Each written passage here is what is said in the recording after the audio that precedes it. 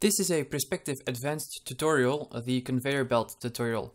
In this tutorial you will need to rig a conveyor belt with a kinematic setup and have it being controlled by an external controller, in this case a TwinCAD PLC.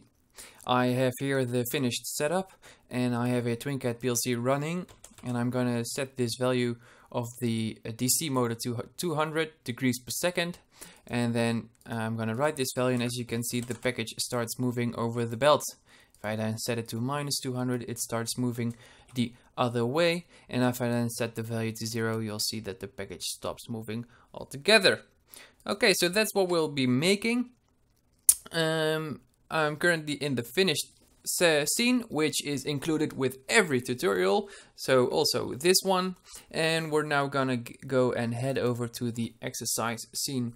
In here you'll find all the models you will need, the models for the belt and for the package, and also a description on what to do for this tutorial, what steps to take, and then a further detailed description on each of those components that you will encounter in this tutorial. So let's begin with taking a look at which steps we need to take for this tutorial, and that is create a kinematics controller, then add a belt system to the belt, generate a circumference spline with a belt renderer, then create a surface spline, then generate a loft mesh using those splines with the belt system, then add a DC motor to the driver roll and assign its wheel joints to the belt system to have it drive the belt. That's the kinematic setup part, and then for the logic we need to create a logic simulator, then add a DC motor logic component and assign it to the logic simulator, and then connect the logic simulator to the TwinCAD project and have TwinCAD control the DC motor. Okay, so let's begin with the first step, and that's adding a kinematics controller to our scene. As always, go to standard components and then, add kinematics and then kinematics controller, and then we drag this in here, so that's now parented under the kinematics controller. Next step is add a belt system to the belt game object. So have the belt game object selected, go to standard components, belt system, and then add the physical component, and this will add our belt system script to our belt game object. A belt system always needs a loft mesh in order to transport objects over the surface of the loft mesh, and we will be generating a loft mesh using two splines, a circumference spline and a surface spline, and that's what we're going to do next. We have now added the belt system. Now let's generate a belt circumference spline with a belt renderer. I highly recommend using a belt renderer since it's way easier than doing it by hand, but you can create a spline as long as it's this close spline any way you like.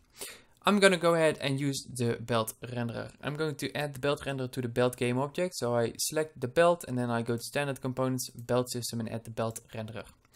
This will add the belt script onto our belt game object. A belt renderer always needs belt rolls in order to determine the shape of the spline. And for this belt, the shape is determined by two components, and that's the driver roll on this side and that's the passive roll on this side. And these two are gonna be our our belt rolls. So I'm gonna add the belt roll script to both of these. Select the driver roll, go to standard components, belt system, and add the belt roll. And I'm gonna do the same thing with the passive roll. So go to belt system and then the belt roll. A belt roll script is added onto the game object, and if no wheel joint is present, it will automatically create one for you.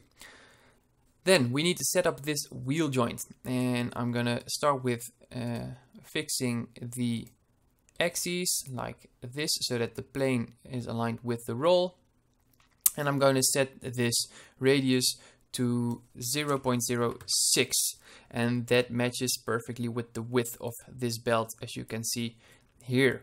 And then lastly, I'm going to enforce this outside play mode. Let's do the same thing to the other belt roll. Have this set to right and then 0.06 and enforce this. Okay, great. So that's the belt rolls set up. Next thing we need to do is, I see here that the position is just a little bit off. This needs to be the same, otherwise it won't be compatible, because they don't share the same plane. Now I need to assign these two belt rolls, so I start dragging in the driver roll and then the passive roll, and then a spline is automatically generated, as you can see here, and it's running along the edge of the belt with the green line being the spline normal. I'm going to rename the generated belt, which is a child object of this belt object, and I'm gonna call this circumference spline. I will then now remove the belt renderer object, since we no longer need that one. Okay, now the next thing we need to do is create a surface spline. Create a spline by going to utilities, create, and then spline, and this will add a default spline to your scene. The surface spline always needs to be on the circumference spline and perpendicular to it. So I'm going to align the surface spline to this point on the circumference spline. Here I'm going to fold this open, and point 1, that's where we're going to align to. So let's rename this first to surface spline, there we go. And then we're going to align the two. So go to utilities and then alignment tool. And we want to align our surface spline. So that's part A, the object to move. And then we want to move it to point 1. And that's part B, our destination. We want to align to the pivots, so select those. And we want to align only on position. Now we can also align on rotation, but we don't want that now. And click apply alignment. And you see that it now snaps onto this circumference spline neatly. Now let's bring this point to in, so that it now matches the width of the belt. And I'm gonna focus on it so I can zoom in a little bit more. So, and let's have it nicely match the belt width like that. Perfect. Okay. Let's parent this under the same parent as the circumference spline, which is the belt object. Let's put it in here. Okay, and that's the splines set up. Great. Now we have created both splines. Now we need to generate a loft mesh with the belt system. In the belt system, which was on the belt game object, here you'll find the loft mesh settings. It asks for a circumference spline and a surface spline.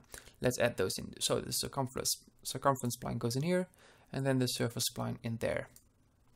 And then you'll find a few settings with which you can tweak the generation, the loft mesh generation. I'm going to set this to 0.05. I have found that this is a good setting for the loft mesh, and then I'm gonna click and generate surface. This may take a few seconds depending on your workstation and the loft mesh you are trying to generate, and it now gives an indication of how the loft mesh will look. We have these red dots, and those are indications of the splines that are generated. As you can see here, it has generated a few splines describing the loft mesh shape.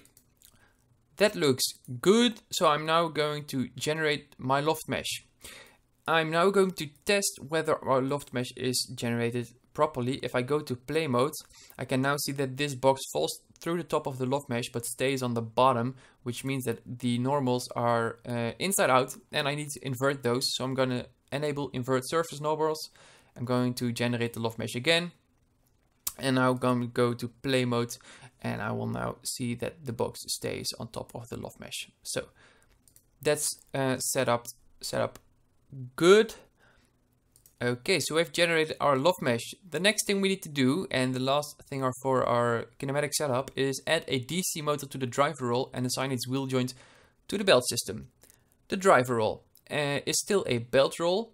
We don't need that component anymore, so I'm going to remove this one, but I keep the wheel joint on here. Let's do the same for this one. We no longer need the belt roll script, since it's only needed for generating the circumference spline. The driver roll, let's add a DC motor. Select the driver roll and go to standard component, motors, DC motor, and let's add the physical component. This adds the DC motor script onto this game object. In the properties, you will find that it already automatically assigned the wheel joint on the same game object to this DC motor. If it cannot find a wheel joint, it will create one automatically. Otherwise, it will assign a detected wheel joint in here automatically for you. We can now add the wheel joint to the belt system, since the belt system needs a wheel joint to be able to determine its velocity. Let's drag the wheel joint on the driver roll in here, since this is the wheel joint that will be controlled through by the DC motor.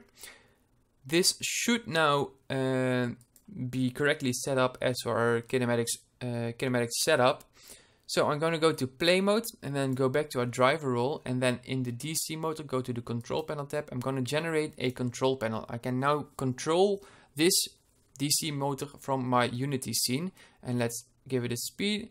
Okay, and I now see that the gizmo for the belt is turning in the wrong direction. As you can see, it's turning counterclockwise, but the belt is going clockwise. So I'm going to invert the axis on the belt like this, and that will get rid of that problem. But for the rest, this is set up perfectly. So our kinematic setup is now complete.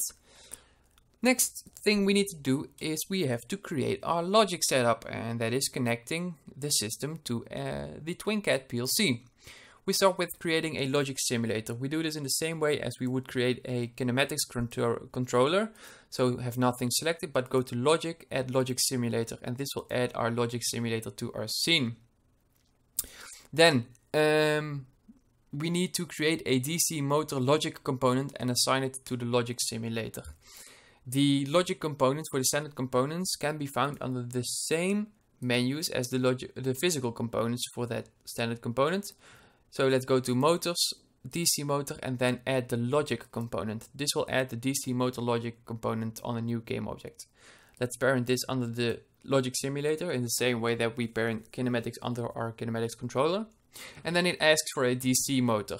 This is where we drag in our DC motor, which is on the driver roll, to have it be connected to the pre-logic simulator. Okay, so we have a DC motor logic component, and we have assigned it to the logic simulator. Now, the last thing we need to do is connect the logic simulator to the TwinCAD project and have it control the DC motor. So we need to set up the PLC settings for the DC motor logic component. We do that by changing this to instance, like this, and we need to set the instance name rule here to gvls.dc motor. And that's all there is to it, to setting up the DC motor logic component. And then we need to set up our logic controller itself. First, we need to set a simulator name, and I'm going to set this to tutorials simulator. We have to start it in play mode. We don't need this one, so I'm going to fold it in.